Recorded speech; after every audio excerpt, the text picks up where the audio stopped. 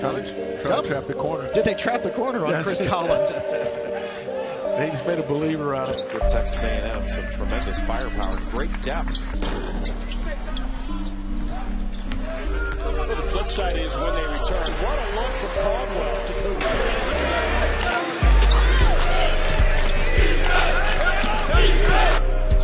Williams, Caldwell.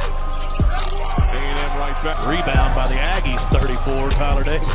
Well, one of the things that the North was a little stagnant in the offense. Now they're getting set up.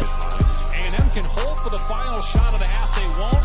3-point try is good by Dwayne Williams. Crushing defeat to LSU on the weekend. J.Caldwell that are fully capable of taking it away from him. And I don't think in past years we've seen him. I thought he just dominated everything and took the air out of it.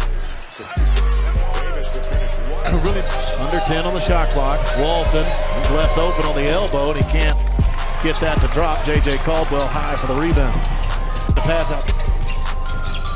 DJ Hogue to Wayne Wilson. You got J.J. Caldwell at 6'1" on 6'8". Williams with the finish. Score for Tennessee.